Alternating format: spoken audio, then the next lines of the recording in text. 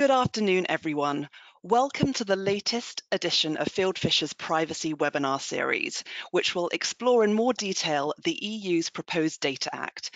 Just to introduce myself, I am Olivia Woolston-Morgan, a partner in the Privacy, Security and Information Law team here at Fieldfisher in London. Thank you very much for joining us today. Presenting with me today are my colleagues Pilar Arzuaga, a senior associate in the same team, and Alice Graham, a solicitor in our team.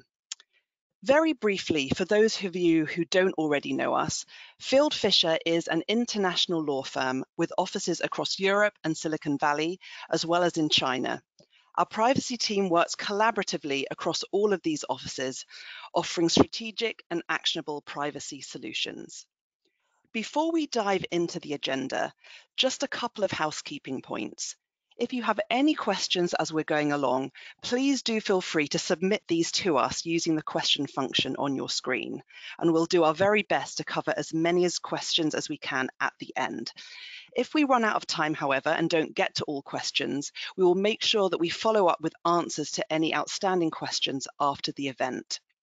We'll also be sending out copies of these slides, as well as a recording of the session to everybody who has registered. So please don't feel you need to make a note of everything that we discuss. A couple of other things. Please do subscribe to Fieldfisher's privacy blog and keep an eye out for plenty more exciting and topical webinars that are planned for the coming weeks and months. This webinar is part of a series, and next up, on July the 14th, at the same time, 4 p.m. till 5 p.m. UK time, my colleagues will be covering AI, including the ICO's guidance in relation to this, compliance considerations, and AI accountability and governance more generally. Finally, if you'd like to sign up to our Get Data Protection Fit series, you can do this by subscribing to our YouTube channel. So without further ado, let's move on to today's agenda. So if we could have the first slide up, please. Great. So today we're going to be looking at an overview of the legislation and key definitions in the Data Act. My colleague Alice will be addressing the context of the Data Act and how this sits within the EU's wider European strategy for data. We'll be taking a look at the key topics within the Act and also looking at its jurisdictional scope. Next up, we'll explore the relationship between the Data Act and the GDPR. Pilar will look at some of the tensions between the differing legal regimes and concerns that have been expressed by both the European Data Protection Supervisor and the European Data Protection Board in their recently published joint opinion. The final section of our webinar will cover some of the practical challenges of the Data Act, those sectors particularly impacted, as well as privacy and commercial challenges. I'll now hand over to Alice.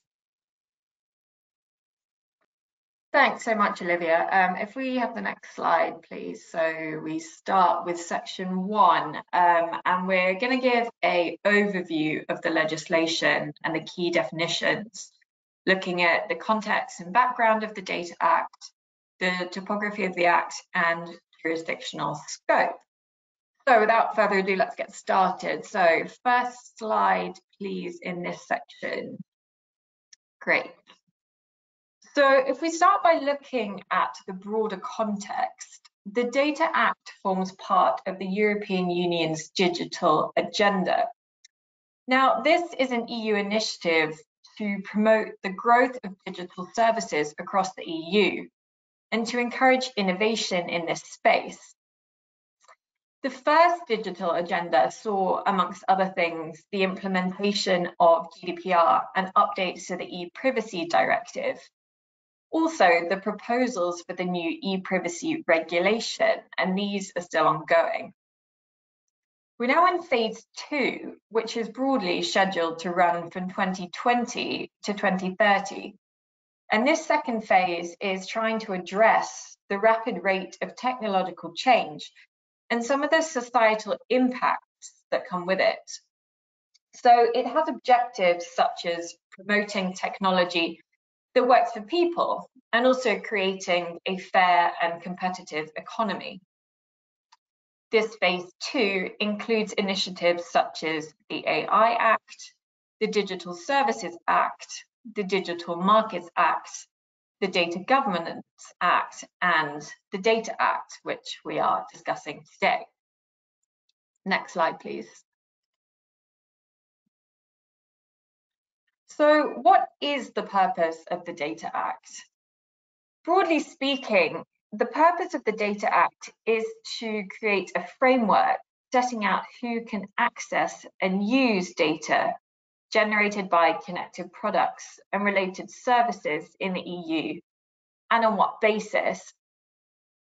The idea is to try to unlock data companies generate from the use of their products and services, both personal and non-personal, which has an inherent commercial value to it. The Act is intended to promote the sharing and exchange of data between organisations, including with third parties who may not otherwise have access to that data, by removing barriers to access. The Act is also designed to increase transparency as to how data is both generated and used. And some provisions, such as transparency provisions, rules around access, and rules around data portability, will look very familiar to those contained in GDPR. Next slide, please. So moving on now to look at the overall topography of the Data Act. And this hopefully will give you an idea of the structure of the law, how it all fits together, and also the key topics it is aiming to deal with. The Data Act itself is divided into 11 chapters. Chapter 1, much like GDPR, deals with the scope and the definitions of the legislation. Chapter 2 deals with business to consumer and business to business access to data and data portability rights. Chapter 3 deals with FRAND data sharing.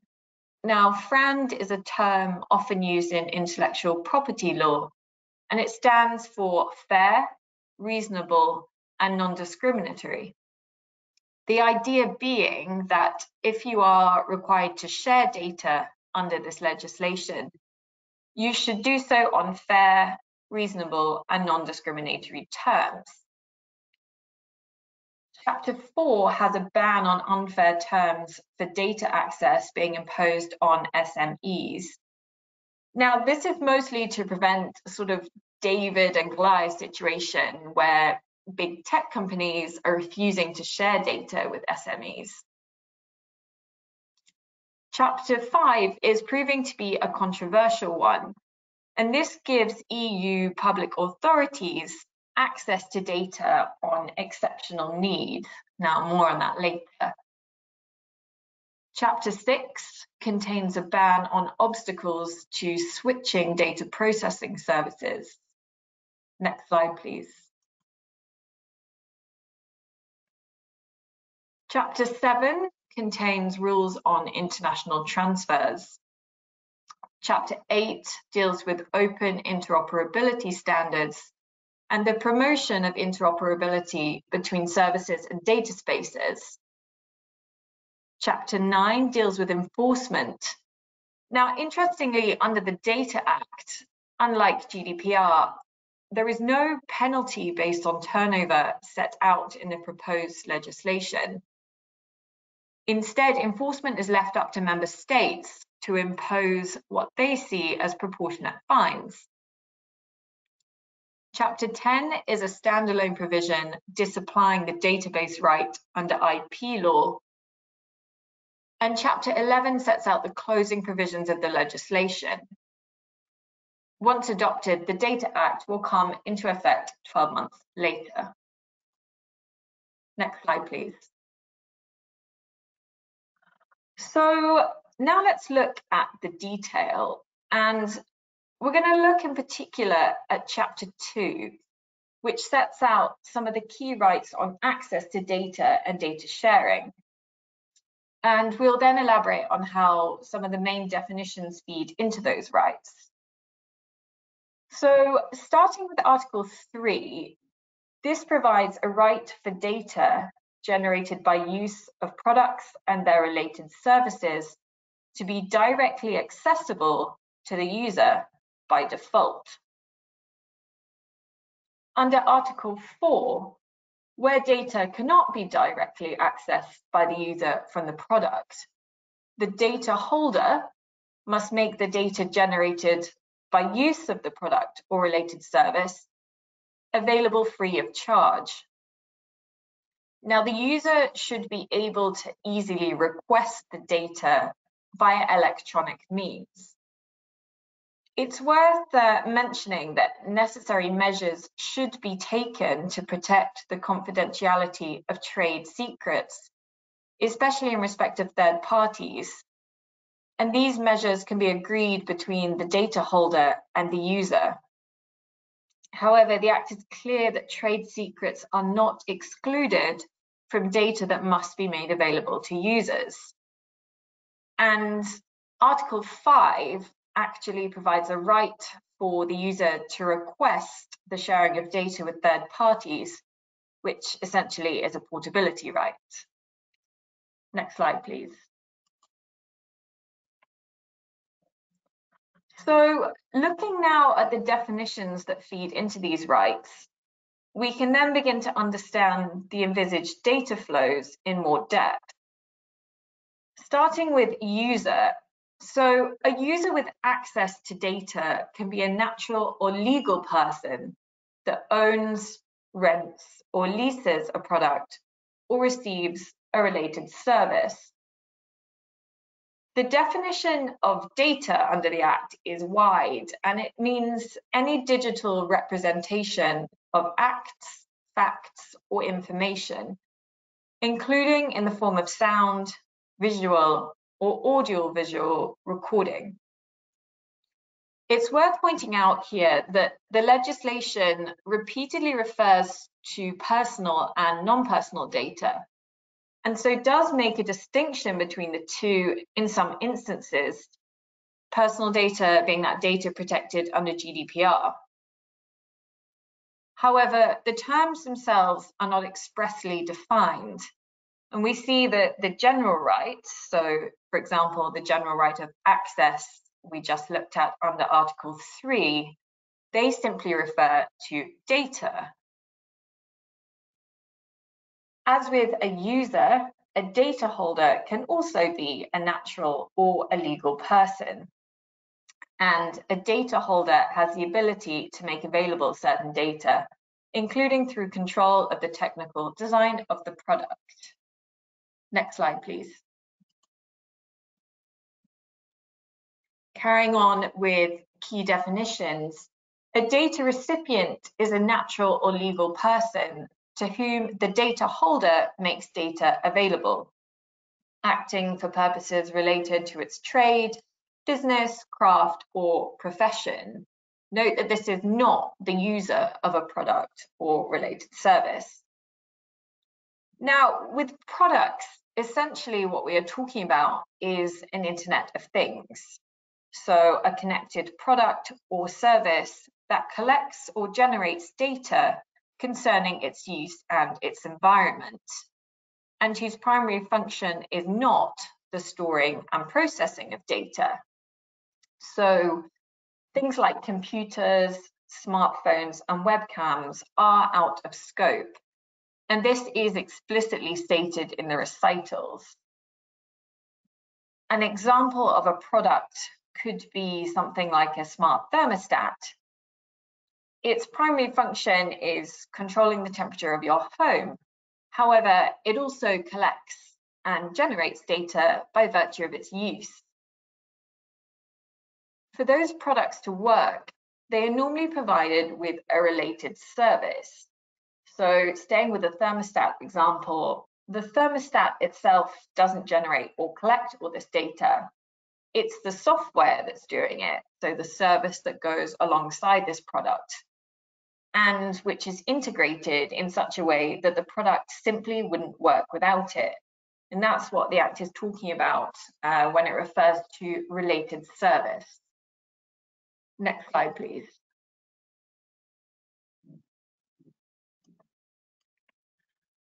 Finally, looking at the jurisdictional scope of the Act, like GDPR, it has the potential for extraterritorial effect.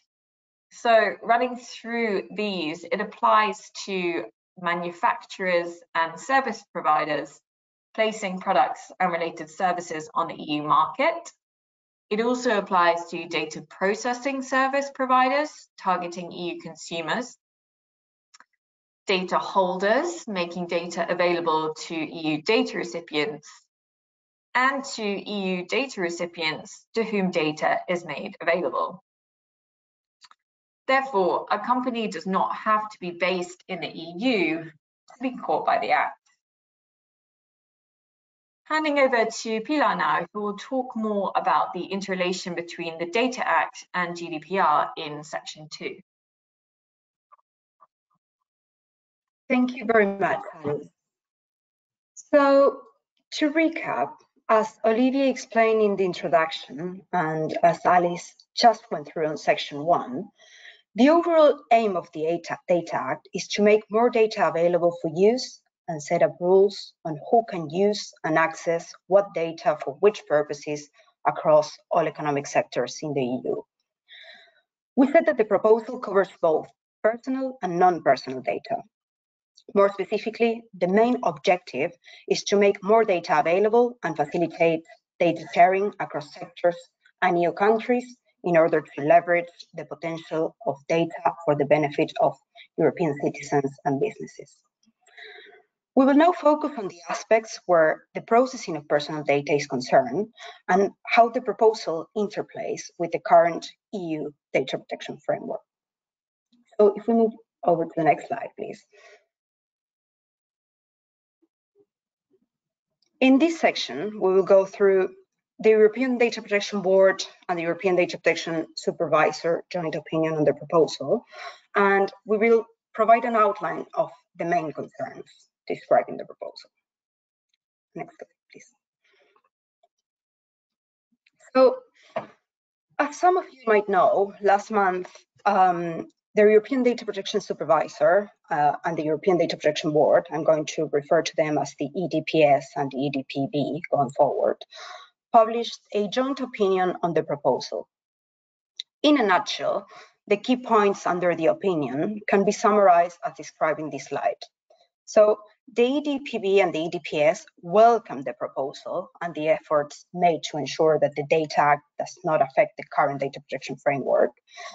They maintain that the aspects involving personal data under the proposal are of particular importance for the protection of individuals' fundamental rights and freedoms. They welcome Recital 7, where it is explicitly mentioned that the Data Act complements Union law on data protection and privacy, in particular the GDPR and the Privacy Directive.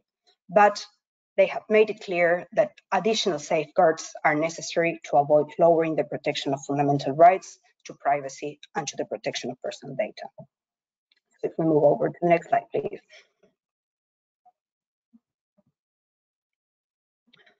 We will now focus on the main concerns raised by the EDPB and the EDPS. They have basically split this opinion into three main sections or areas of concern. These are the rights to access, use, and sharing of data, the obligation to make data available in case of an exceptional need, and implementation and enforcement of the Act. We are now going to dive deeper into each of these concerns in the following slides. Next slide, please. Okay. So, as we said, the first concern has to do with the rights to access and how data is used and shared. And this poses a series of questions with three similarities. The EDPB and the EDPS stress the need to ensure that access, use, and sharing of personal data by users other than data subjects, as well as by third parties and data holders, should occur in full compliance with all the provisions of the GDPR and the Privacy Directive. In order to make this happen, a number of questions arose from the proposal, and this translates into the need to recommend legislators to put additional safeguards in respect to a number of key topics. We'll go through them shortly, but summarize, these are surrounding data minimization, automated decision-making and profiling, and data portability. And these recommendations are also due to the unclear scope of the rights and obligations to access to, share, and use data by data holders, users as non-data subjects, and third parties or recipients later on in the proposal. So over the next slides, we will go over each of these concerns.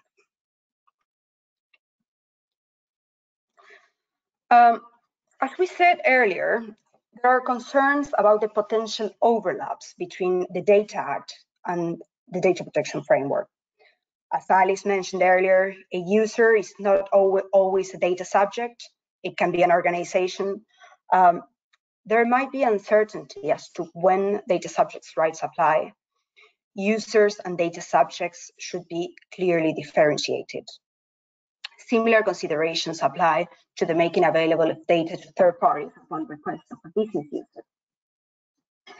Therefore, to achieve an effective empowerment of individuals with regard to their personal data, the concept of user needs to be integrated and specified in the proposal by adding in the definition of users and the data subjects, clearly differentiating situations where the user is the data subject from where the user is not. And finally, data generated by the use of a product or related service shall only be made available by the data holder to the third party, only where the conditions or all the conditions and rules provided by data protection legislation are complied with. So specifically here, we are talking about gathering valid legal basis as per Article 6 of the GDPR, and where relevant, the conditions of Article 9 of the GDPR, and even Article 5 of the Privacy Directive. Now, if we move on to the next slide, please.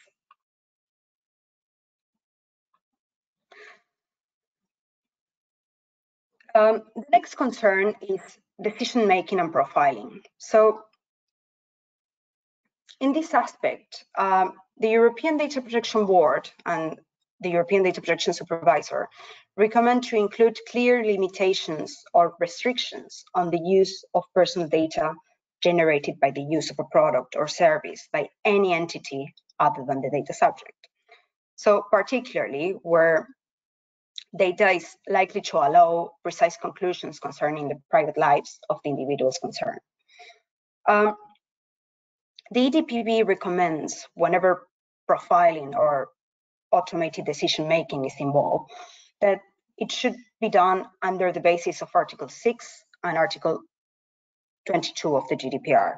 We have already referred to Article 6, but as a reminder, in short, Article 6 covers the lawful basis for processing, and Article 22 establishes that individuals have the right not to be subject to a decision based solely on automated processing.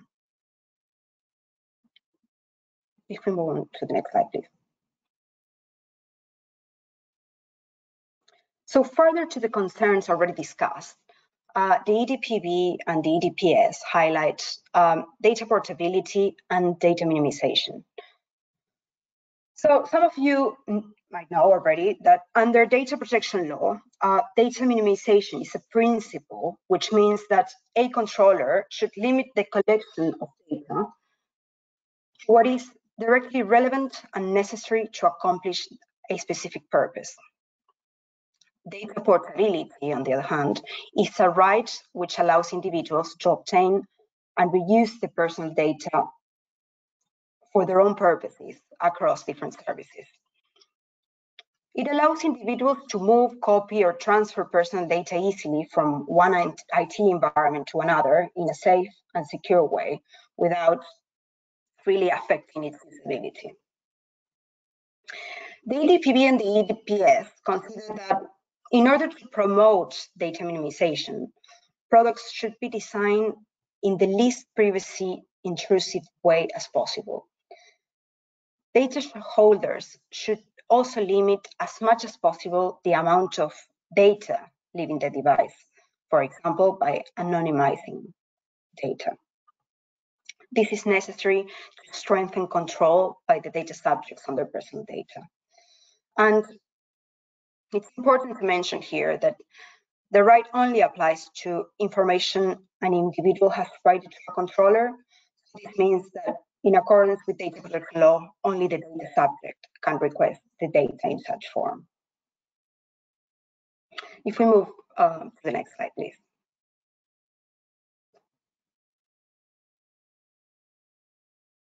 Lastly, to conclude this first set of concerns, the EDPB and the EDPS stress that data protection law must prevail.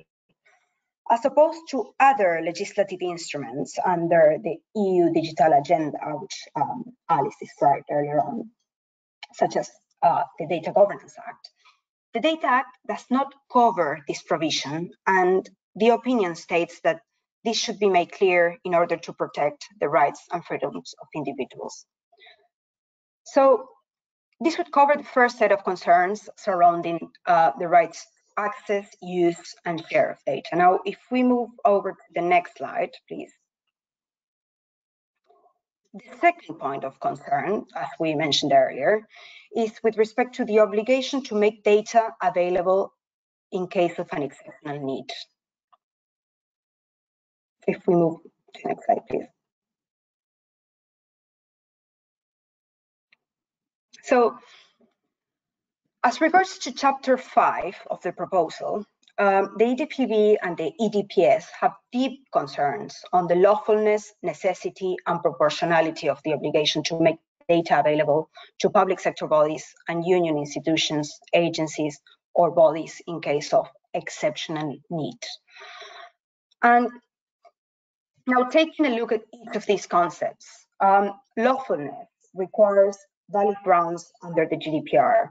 So again, we mentioned them earlier. These are known as the lawful basis for processing personal data. Necessity means that the data must be necessary for the purpose of the processing. And proportionality means that only personal data which is adequate and relevant for the purposes of the processing should be collected and processed. Proportionality restricts authorities in exercise of the powers, requiring them to strike a balance between the means used and the intended aim.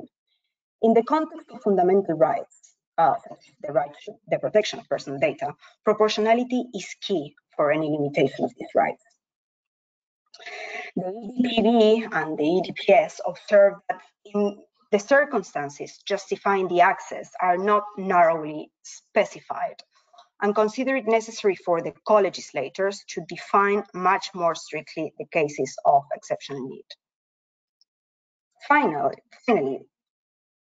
they consider that certain public sector bodies and union institutions, agencies, and bodies should be excluded from the scope of Chapter 5. As Alice mentioned in the outline of the chapters, this is controversial as data should only be made available in accordance with the powers provided by sectoral legislation. If we move on to the next slide, please. So the third point of concern falls towards the implementation and enforcement of the Act. If we move on to the next one, please.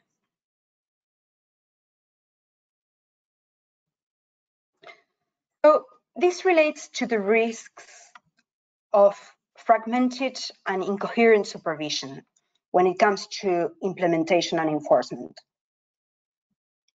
The opinion highlights that operational difficulties might result from the designation of more than one competent authority responsible for the application and enforcement of the proposal.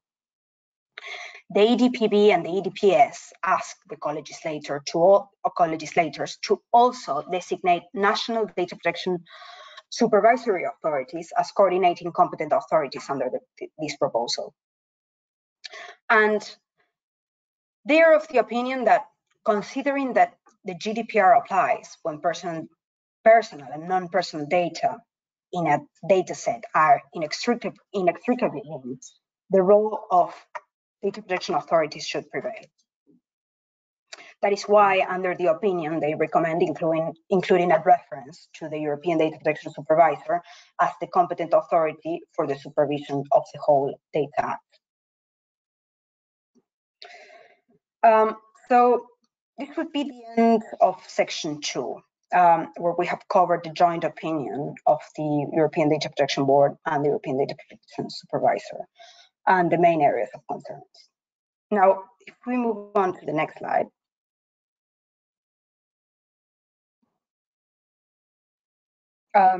We're heading into section 3 now. And here we will go over the practical challenges of the Act. With any new piece of legislation, there will always be challenges in terms of getting to grips to the provisions, the potential impact, and the practicalities of compliance. The EDPB and the EDPS clearly have a number of concerns over the potential privacy implications of the Data Act. And we're now going to consider some of the practical challenges we think the Act may pose for entities within scope, both commercial and privacy specific. So in this section, we will go through the sectors particularly impacted, the privacy challenges, and the commercial challenges.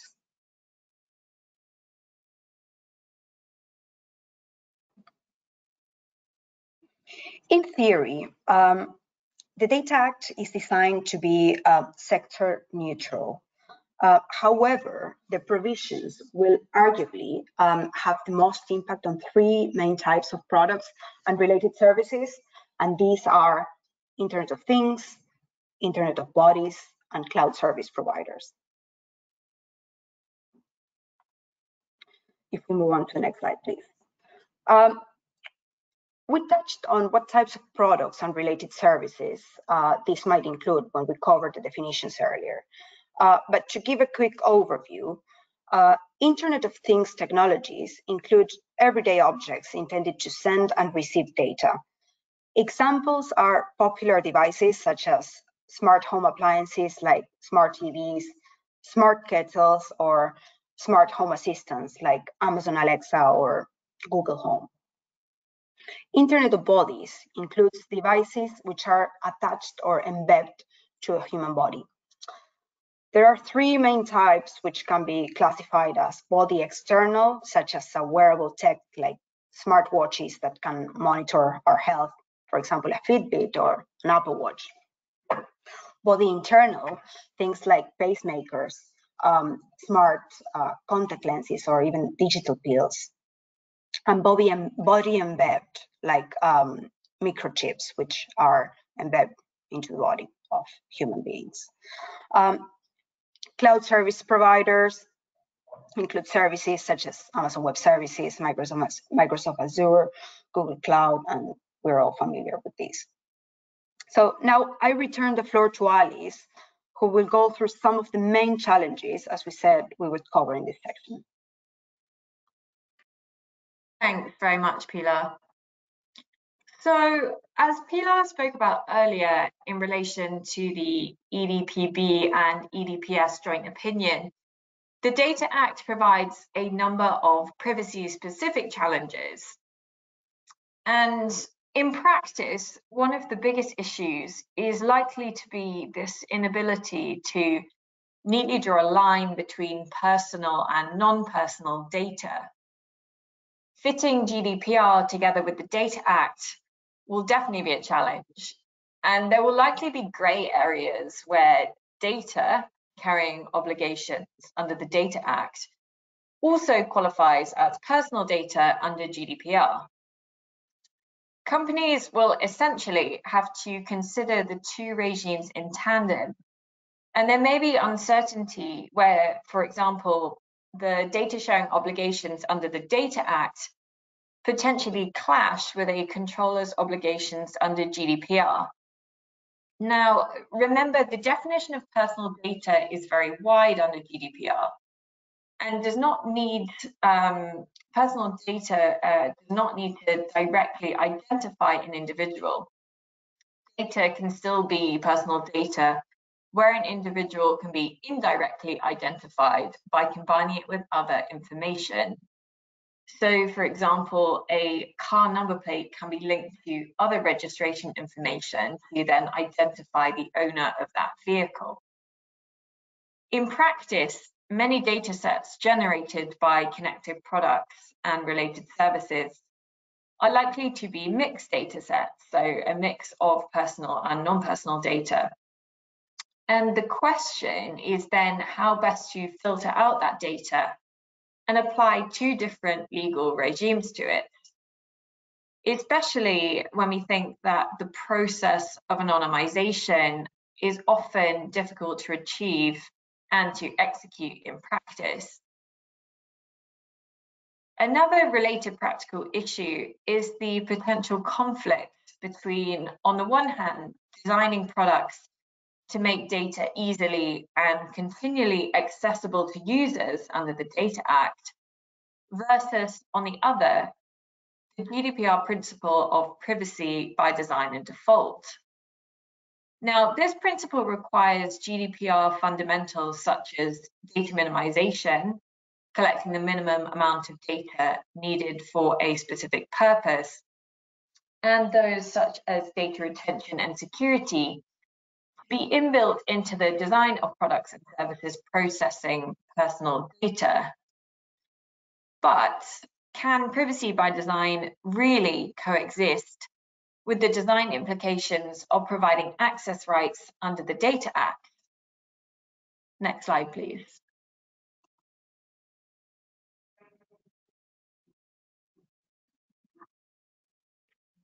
Now, as Pilar touched upon earlier, another potential area for confusion is in relation to data subject rights. Some of the access provisions and data portability rights look very similar to the data subject rights under GDPR.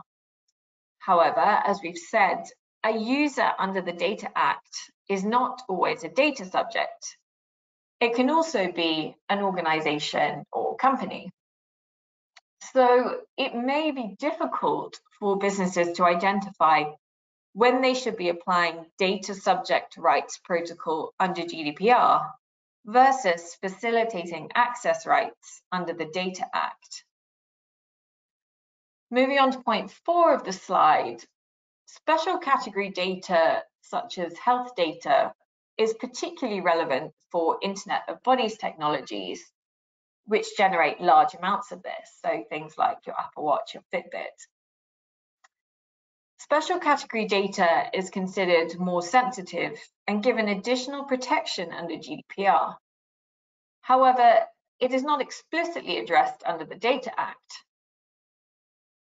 Again, we see the risk of the two regimes clashing and the difficulty of compliance when dealing with data that may carry obligations under both.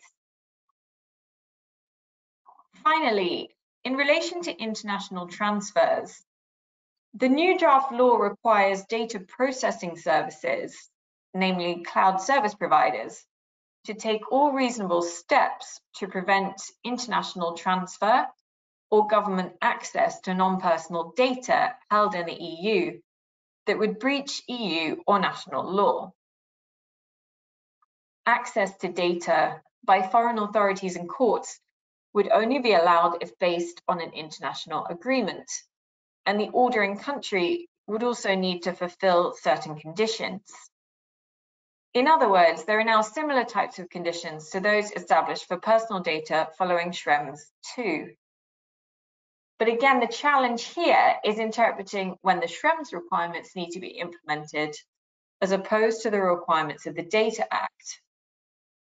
As it stands, data that is not personal data currently falls outside of EU and UK international transfer rules. Next slide, please. Now, many potential challenges raised by the Data Act are, in fact, commercial ones. And we've set out a few here on this slide, that manufacturers and providers of products and related services caught by the Act may face.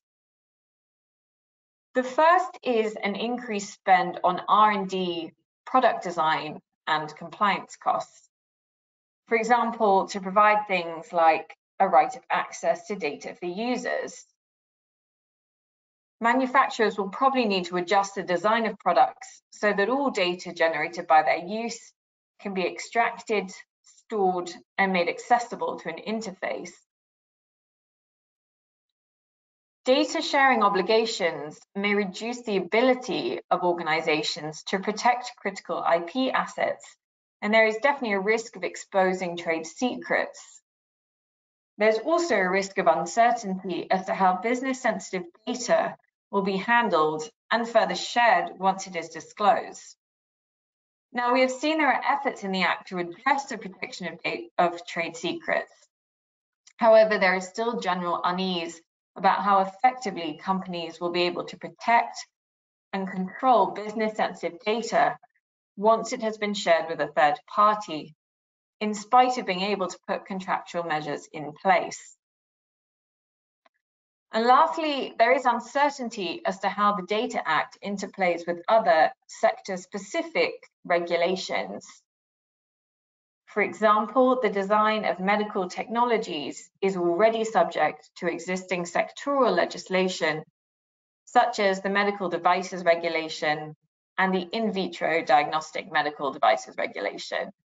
And as yet, it's unclear how the requirements of the Data Act would interact with these. Next slide, please.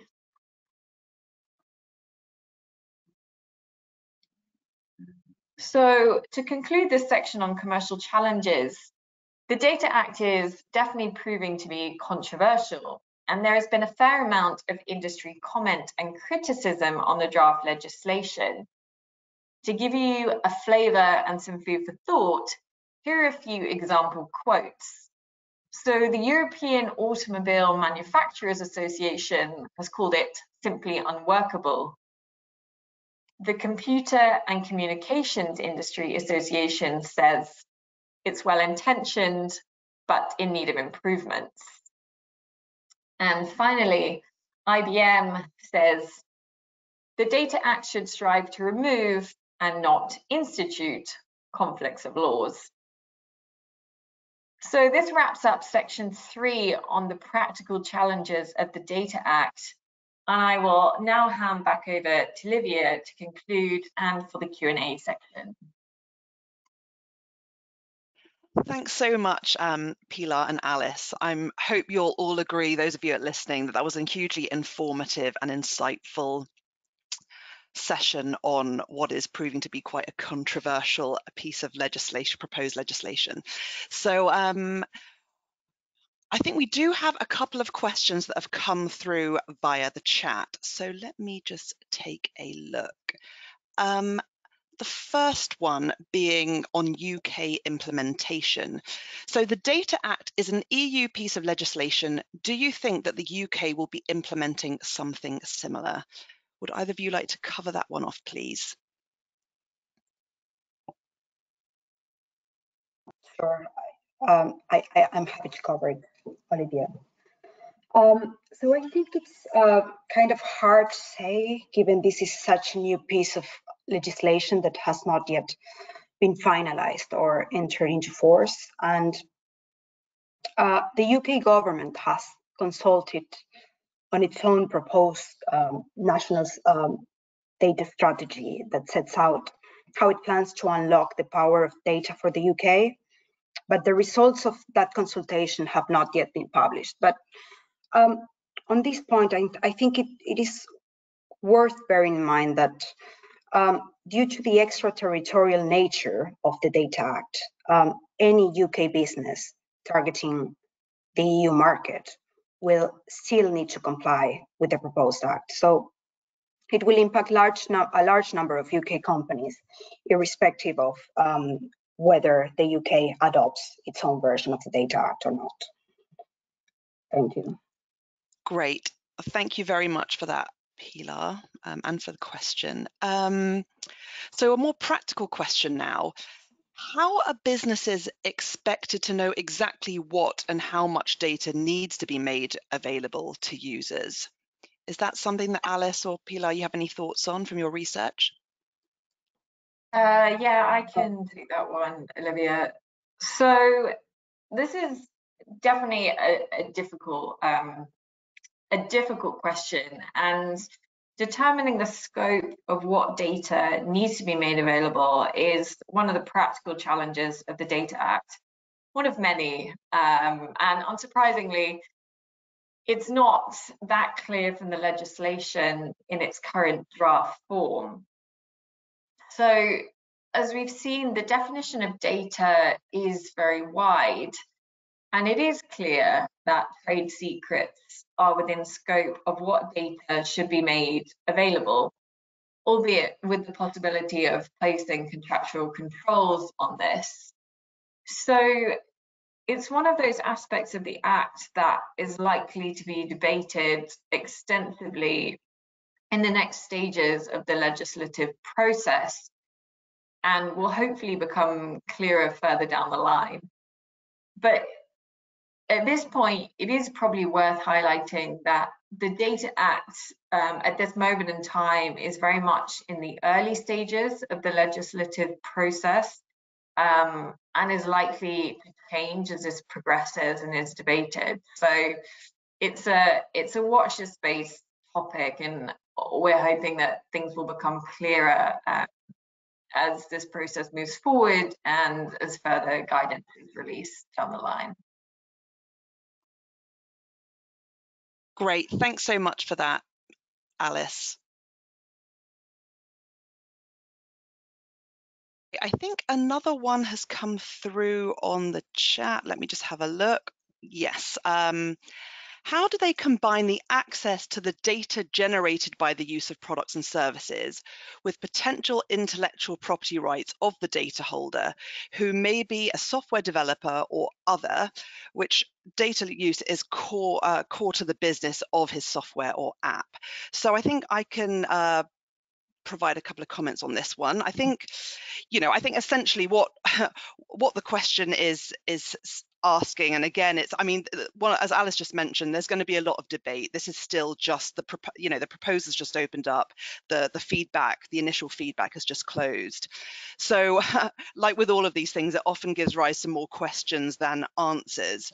But so far, some of the feedback has been quite mixed. So obviously there's providers of value-added services who need data held by manufacturers in order to develop their services that obviously have received this quite well, especially smaller businesses who stand to gain from some of the rights and protections that the Commission has been quite keen to put in place. I mean, we touched on it briefly, but some of the proposal highlights potentially unfair terms that are there to protect small SMEs when they're negotiating against larger manufacturers. So all that is good news, but obviously conversely, and I think what this question is getting at, is manufacturers will now be assessing how the loss of control over their data that they hold might impact their market position. They may be giving away IP. I mean, people in support of the Act have been quite keen to suggest that companies' capacity to use the data of objects they manufacture won't be affected by this. They've stressed that a third party selected by the user will compensate the manufacturer for the cost of granting access to data. So, for example, technical arrangements that need to be put in place to make the data available. For example, application programming interfaces. So, there may be a commercial benefit for manufacturers that want to share their data. It's not clear exactly how that compensation will be calculated. It needs to be reasonable. The proposal also includes safeguards to prevent situations where data is used in any manner that would negatively impact on the manufacturer's business opportunities. Again, this is quite vague, but it does include reference to, using data to develop a product or related service that would compete with the original data generating product, or where the data is used by parties without an appropriate basis for use, or through appropriate technical protection measures. So again, it's something that's likely to be discussed. There's going to be some challenges, I definitely would have thought, but an interesting question. I think we will need to just watch this space on that. Just moving on, because a couple of other questions have come up. Sorry, let me just check. Right, so this is in relation more to the interrelationship between some of the definitions that we've covered today. So would a data holder be the same as, will be the similar or the same as a data controller under the GDPR? Would either of you, Alice and Pilar, like to cover this one off? Yeah, I'm happy to cover this one. And it is a very interesting question. As we explained earlier, the Data Act introduces this notion of the data holder. And, as we said, at a first glance, it does seem to correlate with the concept of a controller under the GDPR, in that it has the legal or, natural person who has a right to make data available under applicable law, including personal data. However, when you read the definition fully, it also includes, in relation to non-personal data, the party in control of the technical design of the product and related service. More often than not, this would be a service provider who would not always be a controller of personal data and may not have a legal right to share any personal data it processes as part of the technical design service. So I think that there is a bit more complexity in the chain of data flows, and the relationship between parties do not really correspond neatly with the roles of controller and processor under the GDPR. This also, I think, raises some uncertainty as to who exactly a user should be requesting data from in this scenario. So I don't know, potentially a service provider in respect of non-personal data and the controller for personal data. Again, we'll need to watch space here. Great, thank you so much for that, Pilar. And I think we've got time for another question. So as we've seen, the Data Act is part of a wider data strategy from the EU. Linked to that, what is the difference between the Data Act and the Data Governance Act? Would either of you like to pick that one up? Yeah, I'm happy to say that. So the Data Governance Act has already been agreed by co-legislators, and that was back in November 2021. And it is linked. So broadly speaking, what the Data Governance Act is trying to do is establish a framework to facilitate both general and sector-specific data sharing by companies, individuals, and also the public sector. And the new Data Act is linked to the Data Governance Act in that it concerns the actual rights on the access to and use of data.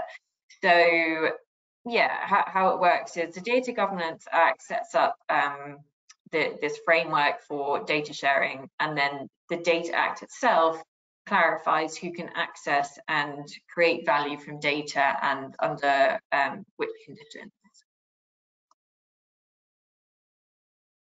Great, thanks for that, Alice. And we've got another question in. What will be the implementation mode of the Data Act by member states? When enforced, will it be like a directive or a regulation? Well, it is a proposed regulation, but as Alice has already stated, there will be quite a lot of debate before it kind of, gets approved. So I suppose it may change, but currently it's a proposed regulation.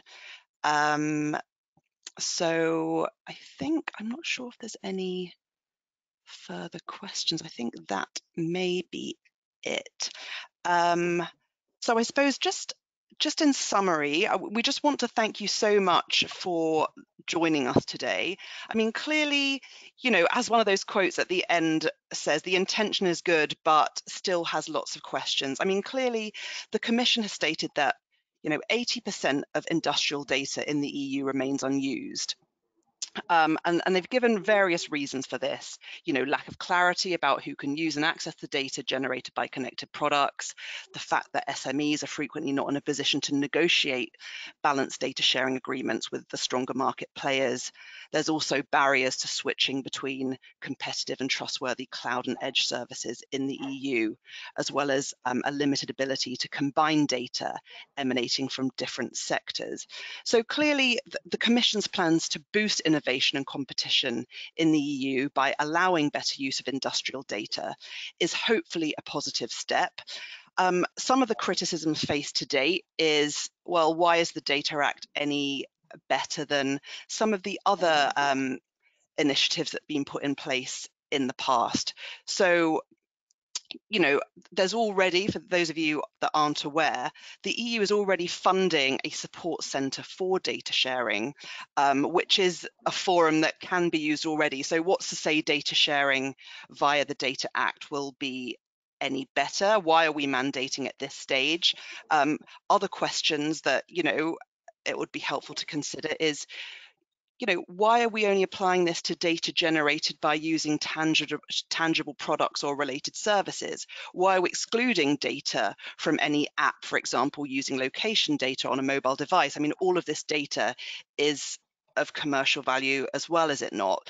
And, you know, as one of the questions today has highlighted, there will be a tension between, you know, the IP rights and the sort of the commercial benefit that manufacturers get from the data they collect versus, you know, making this more freely available. So there's certainly some tensions there, but I think it's very much a case of watching this space, and we will keep you posted with any new updates. So please do feel free to follow us, to join our next webinars, and we just want to say thank you so much for joining us today, and we will end the session there. Thanks very much.